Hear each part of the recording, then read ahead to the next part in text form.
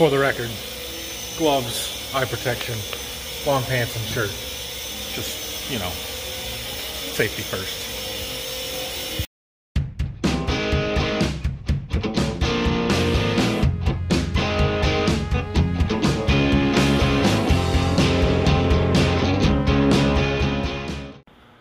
Morning.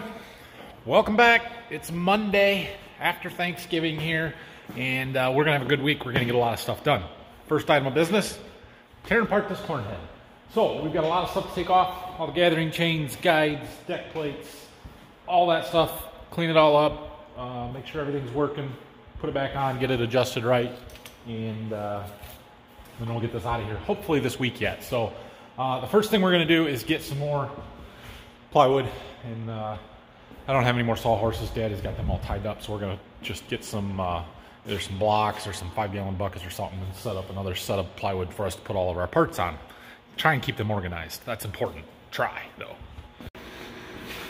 Okay, so we're gonna try and take one of these apart. The first thing we need to do is break this nut here loose. See if I can get a wrench on it even. Not real easily. Okay. And once that's loose, then we can spin this bolt, hopefully, with this.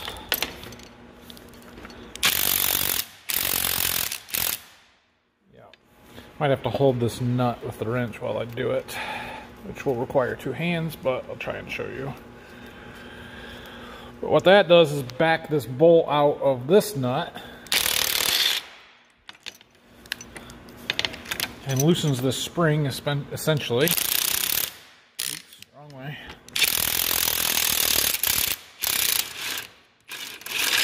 There. Okay.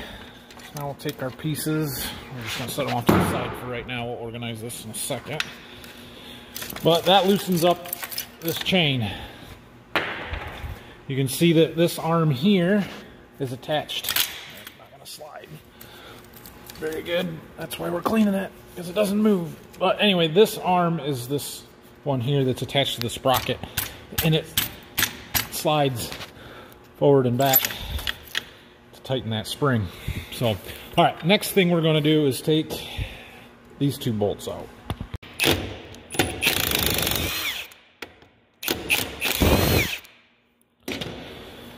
Okay, then this comes off.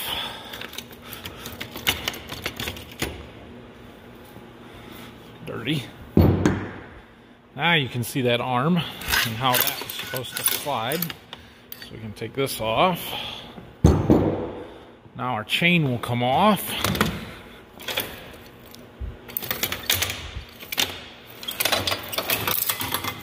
Set this down here. There. That's a little better. Now we're going to take this off. Okay. And then this is our deck plate. This has got these attached to this arm.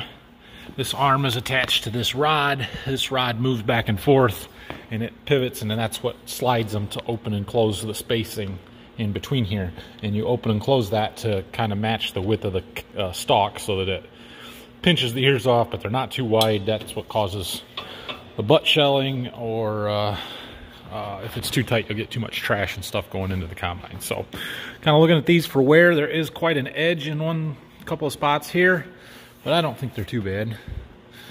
And then here's our snapping rolls. Those look pretty good. They should be good because, well, they're not very old. These are an aftermarket snapping roll. They're made by Healed 360. They're 360 chain rolls. Like I said, they're not real old. We've only run them for 2 years here, but really like the job that they do. So anyway, take this off. That's what we got to do. 15 more times. 2 on each row. Okay, well, there's the rest of this row. Yeah, got a little more cleaning to do, as you can see there. Another thing to note, I try really hard when I do this to keep everything in order. I know that all of the parts are the same on each of these rows. You know, the same part is the same part across all of them. But I like to put everything back where I got it, where it came off of. And so I try to keep them all in some semblance of an order. And yeah, so anyway, that's what we're gonna do. Brock should be here pretty soon, I think, within the next half hour or so. So I'll have him help me with this, and we'll get it all tore apart here this morning. And yeah, should go all right. Well, there's half. Got a pile of parts. I'm gonna go move my time-lapse camera, and then we'll do the other side.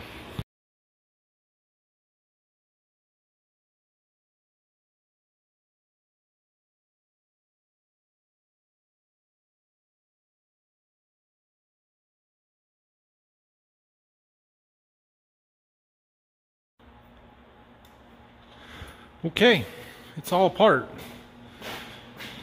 Nicely, neat, and organized. That was the easy part, but it's done.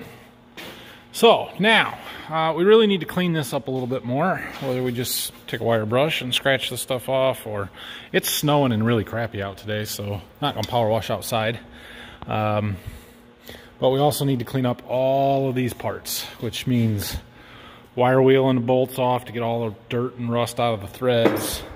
At least the bottom side of these has to be cleaned up so that where it slides, so we can lube that up good. I don't know if I want to take them bolts out with the sprockets and the bearings or not. These got to get cleaned up, all of it. So that's what the rest of today looks like. Okay, Brock's working on cleaning this stuff up here. Got some bolts done, getting these done, using the wire wheel. I'm going to take our angle grinder with the, needle shot wheel there that just basically injects your clothes full of needles. And we're going to wire wheel off all of these deck plates, get the bottom sides cleaned up, and yeah, do that. Well, we had to switch grinders. Both of my DeWalt's dead. Get out the Milwaukee. Okay, well, these are cleaning up pretty good here. Was just sort of trying to look at them and see. On this one, you can tell there's like a hard surface bead weld here on this edge, but most of it is gone.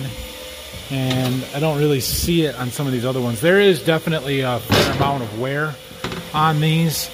You can see right here is where that chain runs, and it's got a groove over there. Up here is where that tensioner arm sits. It's definitely got an indent and a groove there. But the wear edge, where the corn stalks run in between these here, they're pretty straight. There's a little bit of a gap there, but it's, for the most part, I'm not too terribly concerned with the amount of wear on these. So I don't know if you guys use these and you think I'm crazy and that these are completely worn out, let me know, but they just don't look unusable to me. The only thing that would really give me some concern is if this indent up here got so deep that piece would not slide on it very good.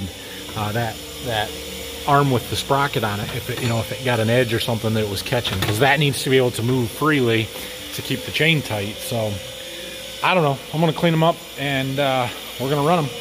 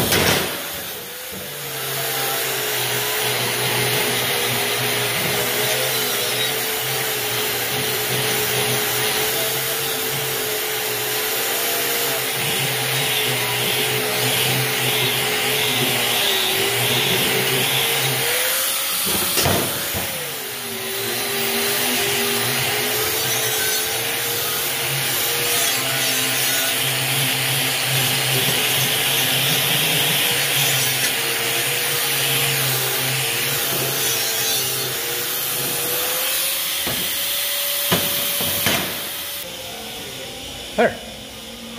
All clean. And I'm dirty. That's what happens.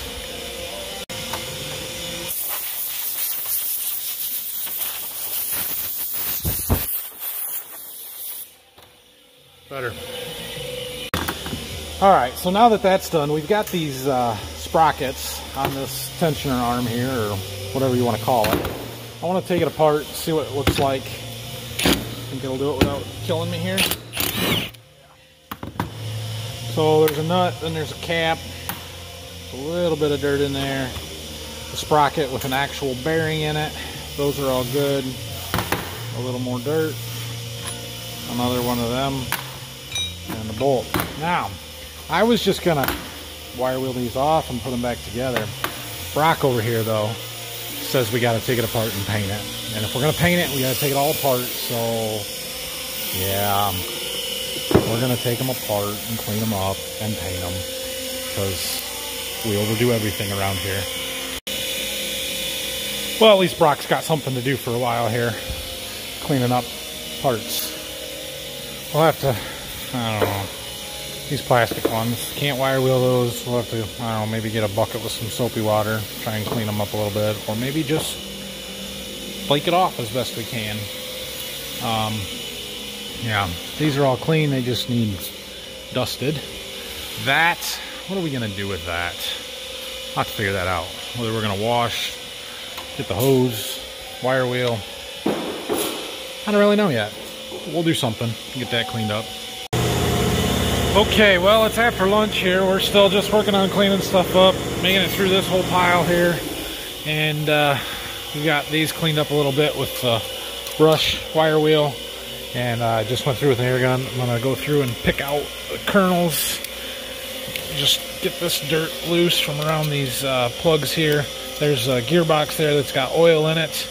We need to take these plugs out and check that oil level, but I want to clean out some of this stuff as much as I can, pick out the dirt so that we aren't getting dirt inside there when we do it. Okay, now I've got them all cleaned out, so let's pull the plug and check the oil level. And that one looks good. Bad idea to start this with a impact. 7 more.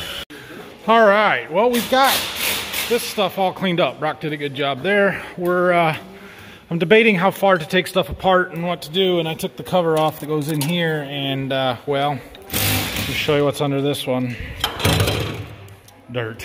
So I guess those are all coming off, and that probably means that this piece here is going to come out as well, so we can just get in there a little bit better. So we're taking those loose. We're going to pick all this dirt out, kind of use a screwdriver and just push it down for now. And we'll get most of it. And I'm taking these sprockets off because there's a bunch of crap packed in there as well. This one wasn't as bad as that one.